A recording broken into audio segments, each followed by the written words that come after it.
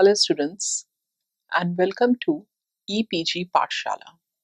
I am Dr. Shefali Nagpal from Bhagat Phool Singh Mahila Vishwavidyalaya.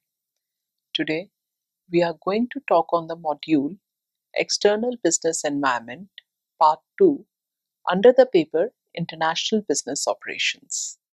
After completing this module, you will be able to understand the various components of the external business environment faced by the global companies and how they impact the business. To know about the cultural, political, legal, and regulatory components of the environment. In the previous module, we have explained some of the components of international business environment.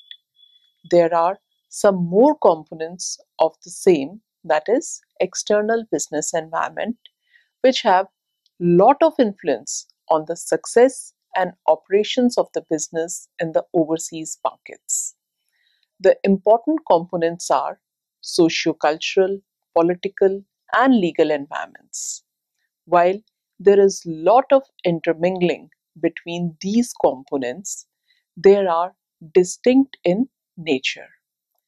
They have an overt influence on the business operations, and the business need to understand them and adapt according to the overt influences of these environmental components. Cultural environment.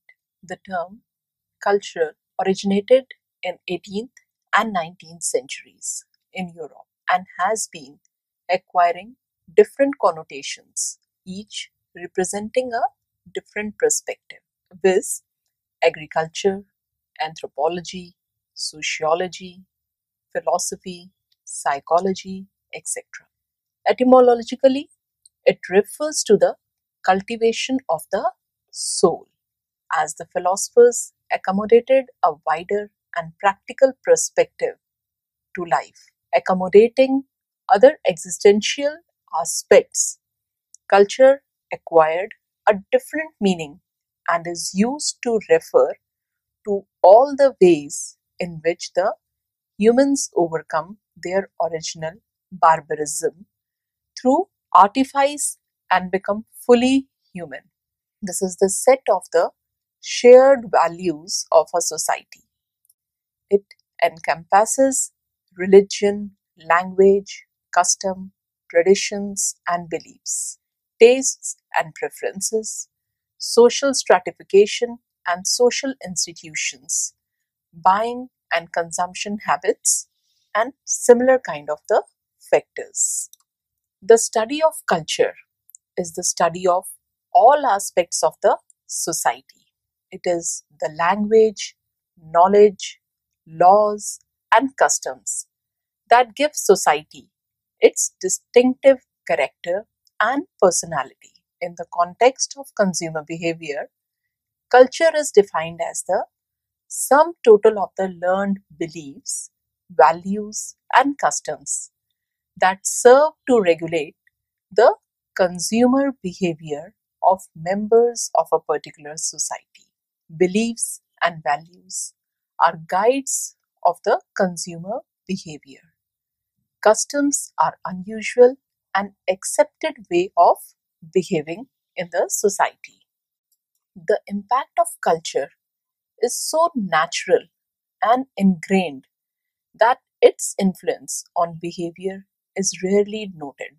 Yet, culture offers order, direction, and guidance to the members of the society in all phases of human problem solving.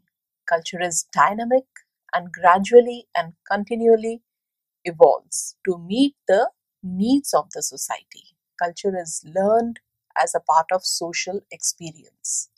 Children acquire from their environment a set of beliefs, values, and customs that constitute culture. They are cultured. These are acquired through formal learning, informal learning, and technical learning. Advertising enhances formal learning by reinforcing desired modes of behavior and expectations. It enhances informal learning by providing models for behavior. Culture is also communicated to the members of the society through a common language and also through commonly shared symbols. Because the human mind has the ability to absorb and process symbolic communication, marketers can successfully promote both tangible as well as intangible products and product concepts to the consumers through the mass media and nowadays through various electronic medias. Let us also study how the culture impact on business and individual decision making. Culture has several interfaces where it influences the business and has impact at the macro level as well as at the individual level. Some of the macro level impacts of culture are discussed below. One is decision making. In some societies, all important organizational decisions are made by the top management, while in others, the decisions are diffused throughout the organization. For example, the decision making is highly decentralized in Japanese firm, while it is highly centralized in American firms. There are cultural reasons behind this. Risk evasiveness. The decision makers in some organizations are averse to risk, while some take risk and thus make higher gains. The risk bearing behavior of groups is also a cultural phenomenon. This influences investment decisions at the organizational levels and at the micro level of the consumers. It has its impact on the buying habit of the consumers also.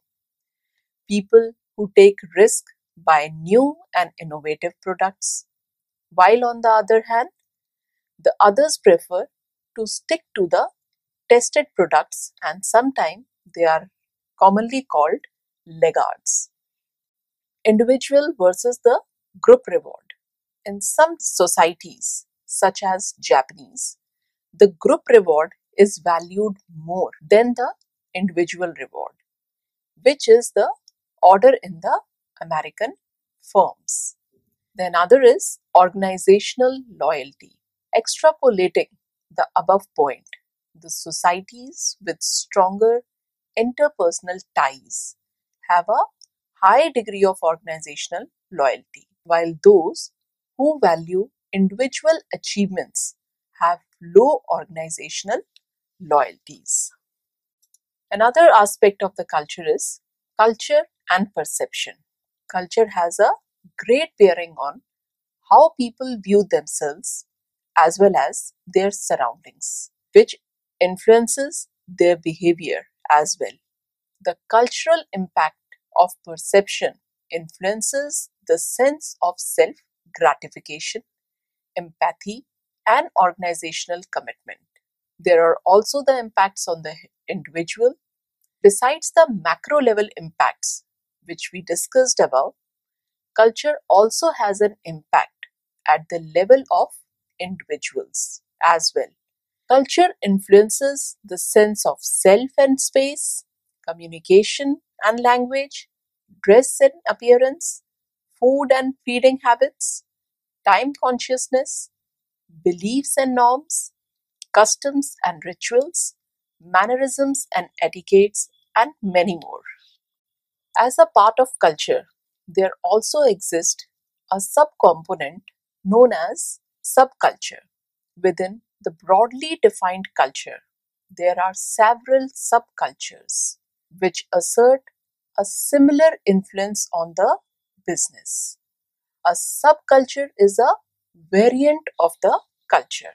While it shares value and beliefs with the culture, it does modify it according to the specific requirement of the group.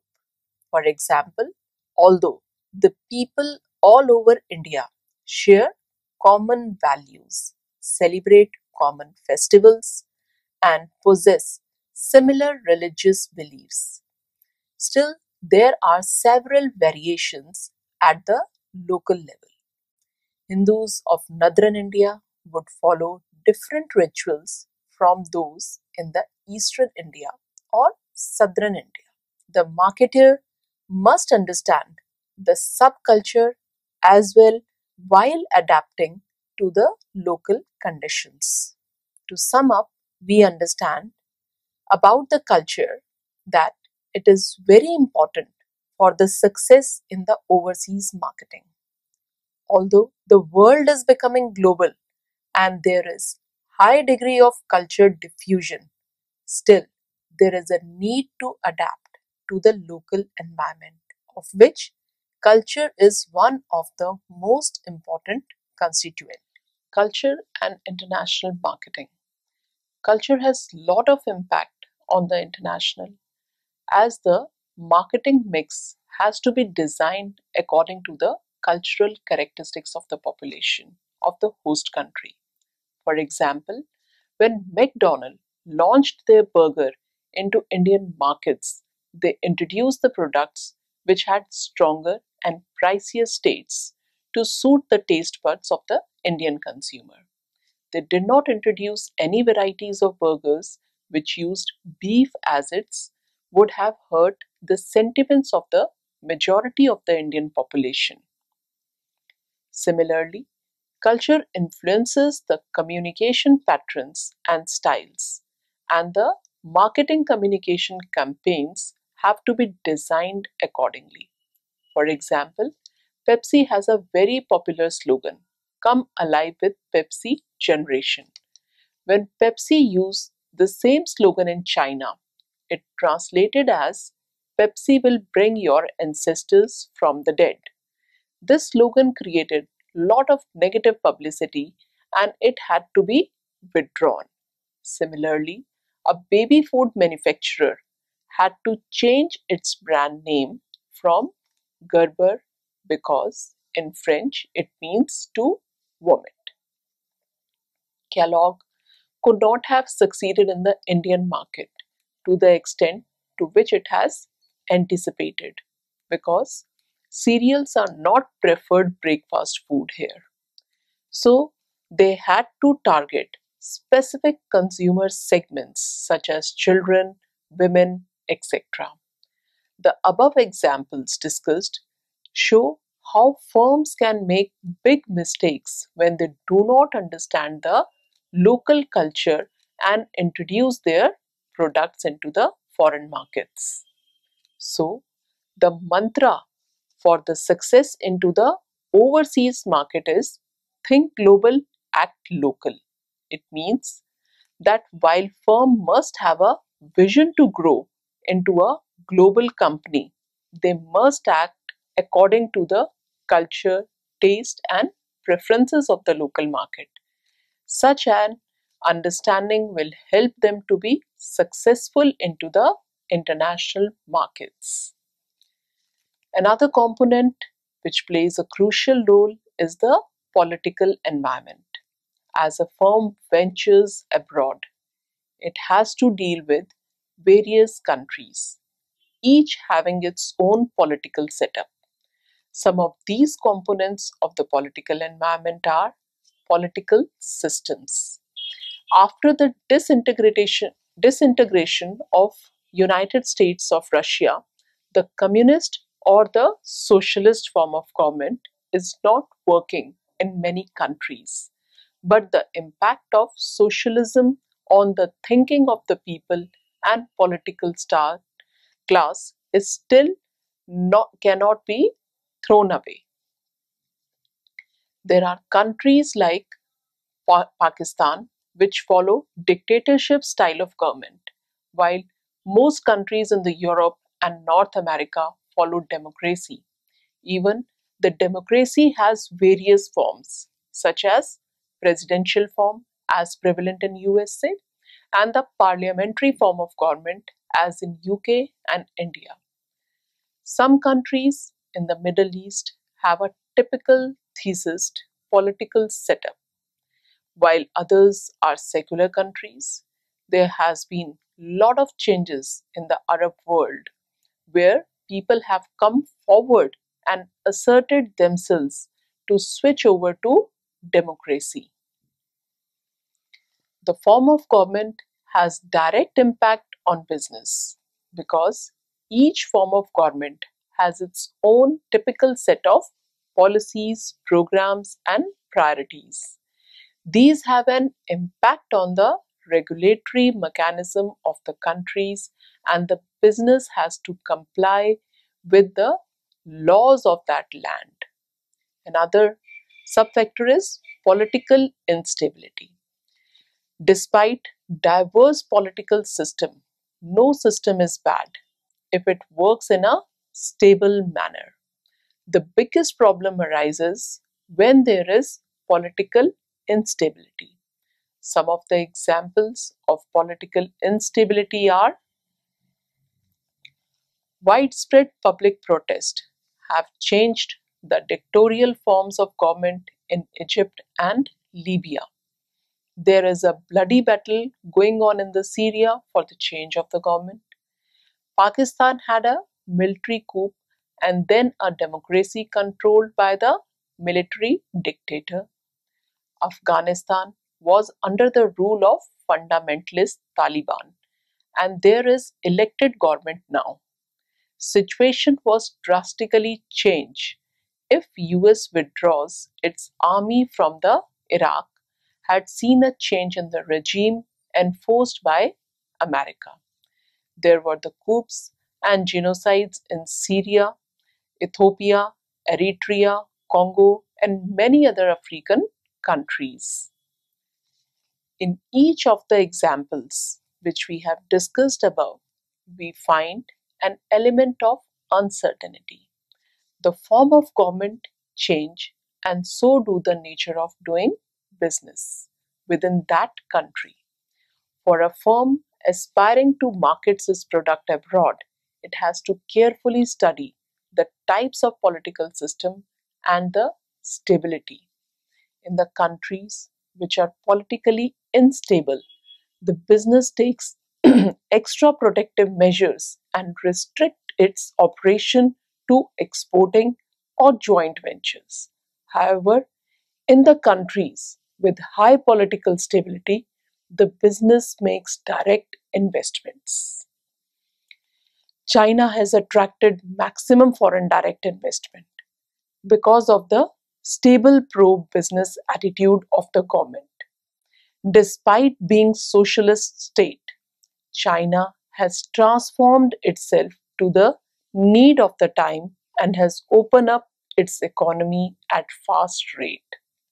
On other hand, the ghost of regulatory setup of the yesteryears continues to haunt India, and we see less investment here.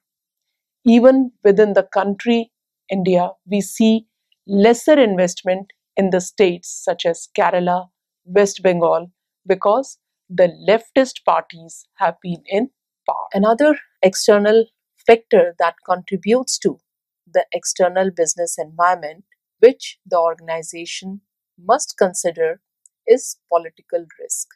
It is considered to be one of the most crucial and important external environmental factor.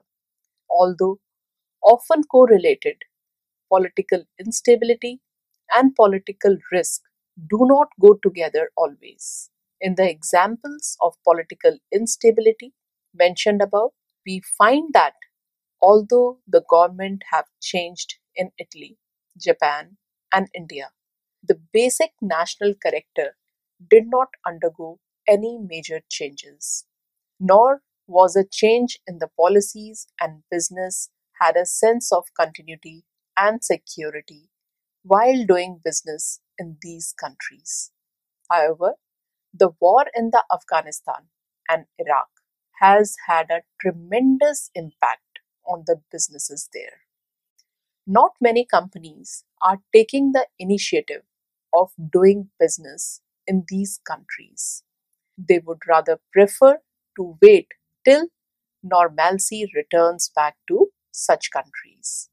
Political risk is more associated with the uncertainty and unpredictability of the political parties in power in the country. Basically, political risk depend on two factors: willingness and the ability of the government to keep the situation under control. Now let us see the assessment of the political risk. Marketeers need to understand and assess the political risks. While there are several approaches to do so, Sundaram and Black have summarized the analysis of the political risk in the form of the following points. Let us discuss those points. In step number 1, they have given to determine the critical economic or business issues relevant to the firm. In this, they have pointed out to assess the relative importance of these issues. In step number 2, they have highlighted to determine the relevant political events that takes place in the society or the country and to determine the probability of occurring, also to determine the cause and effect relationship and to determine the government's ability and willingness to respond to certain events. In step number 3, for assessing the political risk, they describe to determine the initial impact of the probable scenarios, to determine the possible responses to the initial impacts, determine the initial and ultimate political risks.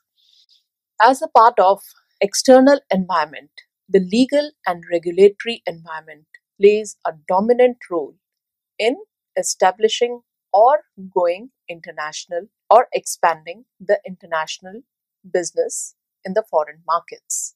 The marketeers must carefully study the legal and the regulatory system prevalent in the countries to avoid the situations that might result in conflict, understanding or misunderstanding, or outright violations of the laws of the foreign country. Some of the important aspects worth consideration is in the legal and the regulatory environment are discussed as below. The one of the component is international law. International law has existed since the 16th century, although it has undergone a change in the form over the passage of years. The international bodies such as United Nations, World Trade Organization, and other regional groupings have been instrumental in developing the international rules and regulations. These international laws are ratified by the participating countries and are binding in nature. Hence, the business must understand them correctly to ensure the compliance of such legal laws and rules of the foreign country. Conflict of laws. While doing the business across the nations, there can arise multiple situations when the laws of the two or more than two countries can be conflicting. The businessman must study these laws and take measures to avoid being caught in such a situation. For example, most of the countries of Middle East want that the goods should be dispatched to them only in those ships which do not go to Israel ports. They ask for the certificate from the shipping line in this regard as well. If an exporter ignores this law, he can be in a very difficult situation and can incur heavy losses also. Another factor is freedom of contracts. In developed countries and those which have very sound legal system, the principles of contract are taken for granted and are strictly enforced by the law. However, in some other countries, the government interferes with these principles and can cause a loss to the businessman. One should be vigilant, especially while participating in the global tenders or the project of long gestation periods. Patents and trademarks. Another important issue for a multinational corporation is the protection of its patents, trademarks, and the intellectual property, which is becoming and is increasingly becoming more important across the globe. Most companies invest heavily in research and development. However, unscrupulous manufacturers of some developing countries take the advantage of the difference in the patent laws and manufacture a duplicate of the product, causing a heavy loss to the original manufacturer. The companies which has invested heavily in the research and development must analyze these situations and take protective measures. The issue has been addressed by the World Trade Organization, which has instituted TRIPS, that is, Trade Related Intellectual Property Rights mechanism to avoid loss to the original manufacturers. Conflict resolution. It is very difficult to achieve an ideal situation when there is no conflict between the trading partners. Conflict do happen, but there has to be a sound system of resolution of the conflicts. There are set of the principles laid down for international arbitration. The businessman must be aware of these and carefully analyze the devotion of the partners towards implementing them. Beside arbitration, there are alternative mechanisms of dispute resolution developed by the international bodies. Some of the international bodies which have instituted mechanisms for the international arbitrations are ICC, that is, International Chamber of Commerce, American Arbitration Association, which is notated by AAA, Inter-American Commercial Arbitration Commission, International Center of Settlement of Investment Disputes, Swedish Arbitration Institute, United Nations Conference on International Trade Laws. Recourse. In case of legal action, the operation of law can be very lengthy and costly procedure in many countries. If a country engages in long legal disputes in a country, it tarnishes its image, beside incurring the losses of time, money, and efforts. There also exist the tariff mechanisms to control and regulate the international business. The tariff and taxation structure of the foreign countries must be clear to the business to avoid complications at a later stage. Although the tariff structures are being standardized across the nations, still there exist differences and these must be carefully studied. Equity control. Different countries have different laws regarding equity participation of the foreign partner. Some might allow 100% foreign direct investment in some sectors, while there might be limits on investment altogether. Some countries make the participation of the domestic partner obligatory. Such different situations must be carefully studied before taking any investment decision. Documentation and formalities. While most countries are dismantling the tariff barriers, they are yet to make the procedures more easy and user friendly. It is notable that China's economic success story has a lot to do with the ease of doing business there. There is a little red tapeism, and most of the regulatory requirements are cleared speedily. On the other hand, business has to run from pillar to post to get approvals and essential registrations for doing businesses in India. A thorough knowledge of the prevailing system is very essential for the success in any foreign country. So, students, let us now summarize what we have learned in this module. The business is a part and parcel of the social system and is influenced by the several forces. In order to be successful, an understanding of the culture is essential, particularly if the marketeer wants to venture out his national boundaries. There is a sea change in the degree of risk and uncertainty in international business, which is driven primarily by the environmental forces. The business managers must be able to scan the opportunities, identify the threats posed by the environment, and make a way for their success.